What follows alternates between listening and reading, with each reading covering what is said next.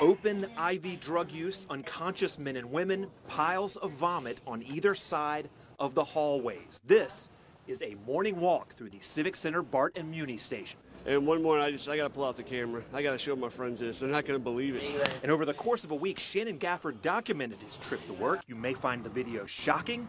You may find it routine. Every day, every morning, 5:30, 6 o'clock. I mean, you can see there's dozens of them. And needles everywhere, crack, heroin. It's a real concern for our riders, and we appreciate that. What we have to do is make the most of the resources, the limited resources that we have. Hey guys, we need to clear the stairs! BART, which has been pledging to address these problems, says it's recruiting more community service officers, more than 30 new sworn officers, and 20 new station cleaners. But will that be enough? The situation on our BART stations is simply unacceptable.